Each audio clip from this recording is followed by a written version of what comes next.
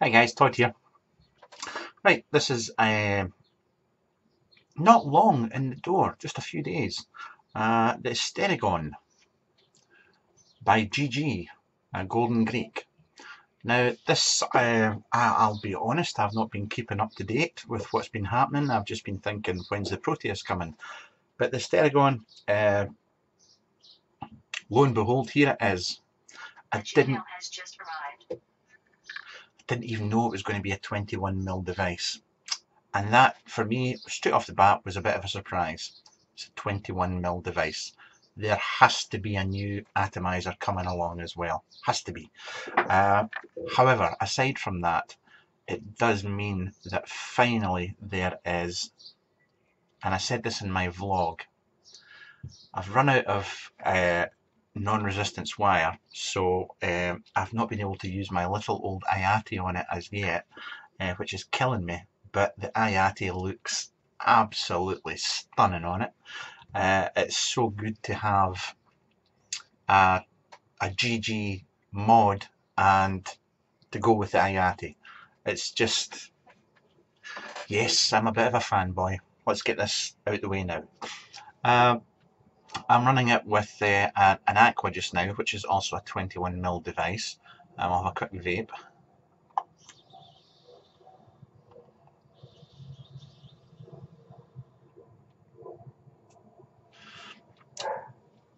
And even the dog likes it. You can hear the dog barking over in the other garden there. This is 139.05 euros. It comes as standard with an 18500 tube.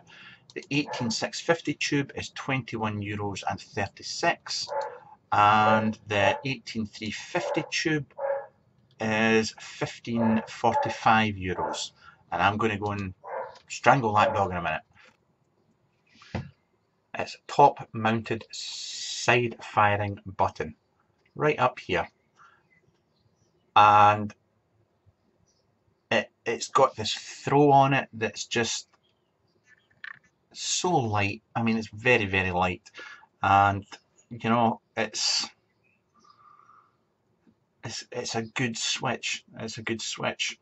Before I start gushing, I do have a lot of positives to say about this. I do have some negatives as well, but before we get going, I did get this from e-smokeguru. This was sent on to me free for review.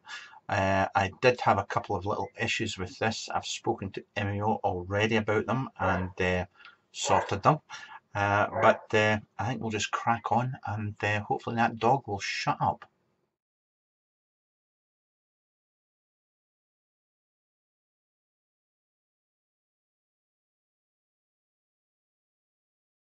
So here's the switch, broken down into its component parts. So this is the top, starting over here and then working down the way of the tube. Okay, it's not as complicated as it looks, has to be said. So effectively, here's the top cap with your airflow control. You know, you've got a couple of you've got O-rings inside there, and you know, it just slides over, and that's you. Now, we then have this piece here. You see that's threaded in the inside there, and this actually just should point out, be careful, there is a little section there on top. I've got some juice in there, oops, so I'll just pop that back on, and this actually just pushes right inside there,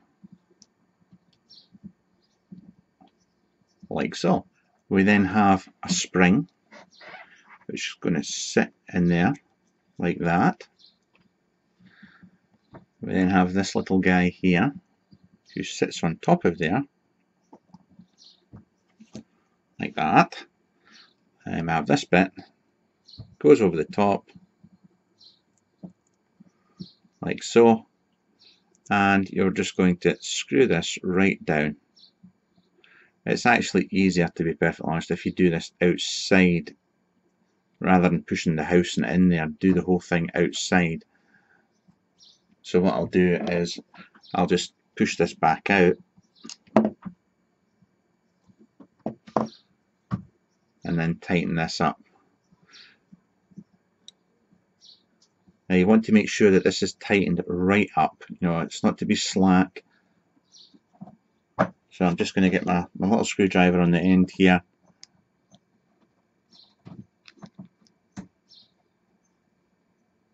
Make sure that's nipped up tight.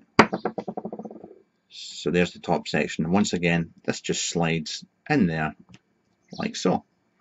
So that's the top piece. We then have our switch housing here. I have this little piece insulator here that just sits in there like that, and this just screws on like so. And you can see where the contact is in there. So here's the button. Once again, the button has a little spring, and there's some little O-rings in there, and this just drops straight in like this. You just give it a push and in it goes. You can see the action, hopefully you can see the action in there. Now we have to put the bottom assembly together with the switch. There's inside the switch. See the action there? This little cap was just sitting in there. Then we're back to this piece here. So once again we've got a spring, sits on there, this little nipple top cap here, and once again we're going to thread this together.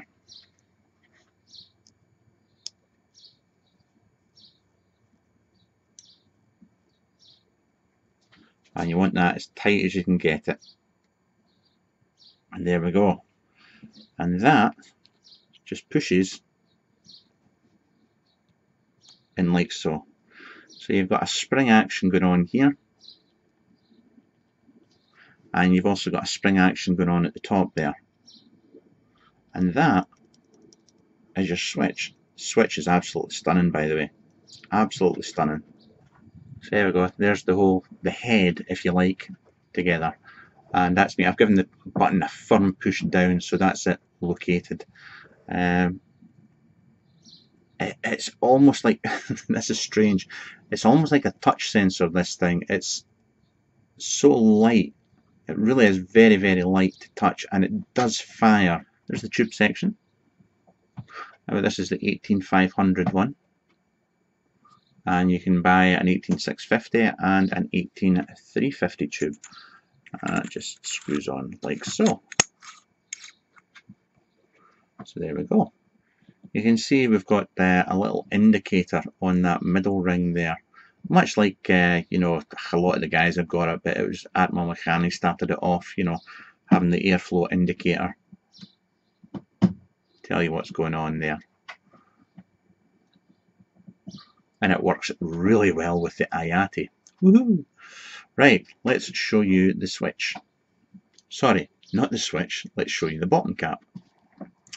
Now here's the base. This is a locking ring. So this bit just screws onto here, like so. And in the normal use, you know, you would just unscrew a little bit like that to lock and unlock, and I'll show you that later on. So it's just that action there, just a tiny little turn and you're good to go. And you can see that we've got vents around the bottom here as well, and vents in the top. So I'm just going to screw this up tight just now. What actually holds this in place, wait for it, you'll never believe what it is. Yes, it's an O-ring. And I'm just going to push this down over here like so. So that lets you unscrew this. You know, you only have to unscrew it a tiny little bit, and that's you. And then we have this piece here, little delrin bit, and with another O-ring in it, and that just pops on there like so. Now, excuse my mucky fingers here and the fact that I'm covered in Vaseline, but when you're putting this bottom cap on, you will find that almost, they look almost identical, the two ends. When you screw the bottom cap on one end, it'll go on, and then it just doesn't seem to go any further. Take it off, pop it on the other end, and it'll screw on and give you a nice tight flush look. And then there you go, you're unscrewing to lock and unlock the device. Now, a little warning with batteries. I have found, these are my eFest High Drain 18500s. Not going in. If I unscrew the bottom, it will go in then. So it's just something to watch out for. I was changing my batteries from taking the top off here, but you really want to be taking off the bottom bit to make sure your batteries go in and out no problem. Then take the switch section. I'm just going to screw this on. And there we go, we're all together. Now remember, you've got the inside here, we had a sprung load connection. We've got the sprung loaded connection in here as well. So when I'm screwing something on, like an IATI here, covered my fingerprints, you go, too tight, it's not going to go, but just screwing it down, and because of the give you've got in here, it works no problem. Got my Aqua here, which is another 21mm ATI, I should say. It feels tight there. Just continue to screw it down.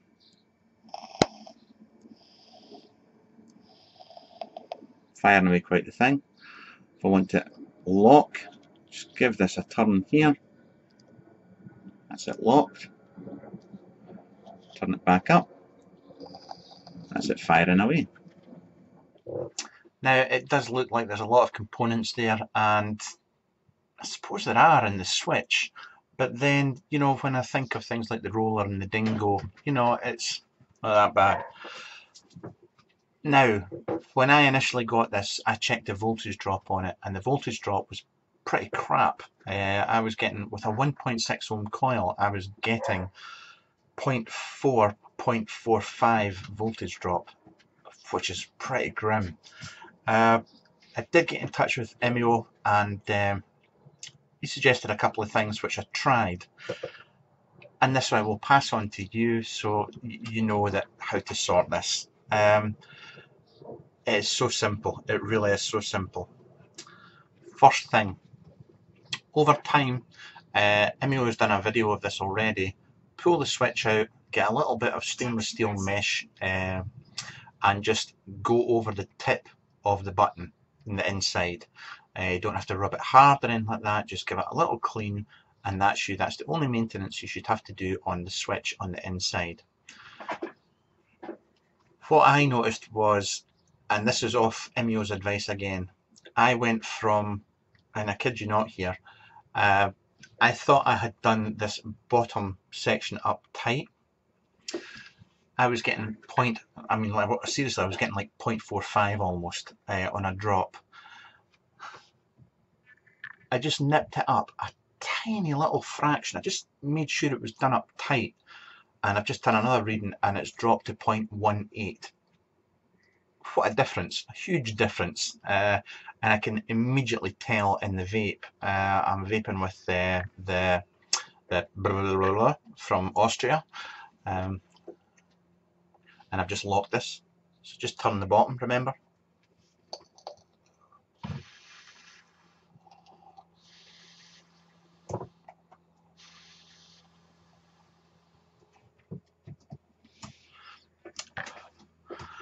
Now, I will say, and I'm going to be completely honest here, it does perform quite well. This is, forget what build I've got going on in here just now, I'll just double check. That's a 1.5 ohm build I've got in there just now, and it's performing quite well. Going to be perfectly honest, it's not a bad performer, it's good. It's not the best performing mod I've ever come across. I don't think it's anywhere near as good performance wise as say things like the your hybrid mods, you know, just with that direct connection to the battery, things like the Nemesis and things like that. You know, it's good, but it's not as good as some other mods in the market. I'm just glad that the voltage drop is not as bad as I initially thought it was. Just bear in mind, if you are suffering from performance loss, just make sure that everything's nipped up tight, and that'll do it. Just have to make sure things are tight. Another thing I have to wonder about, and I don't know if it'll be something he might come, possibly Emil will come out with down the line, is I don't know if brass springs, you know, you got those two-way springs and those connectors. I don't know if brass springs in there would make any difference at all to the performance.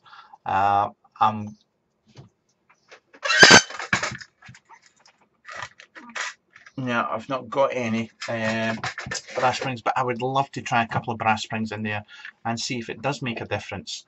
There are a lot of connections in the switch, so that is going to affect performance. Listen, I would say the performance is pretty much the same as the roller and the dingo. A standard roller and dingo, not with rhodium contacts or silver plated contacts.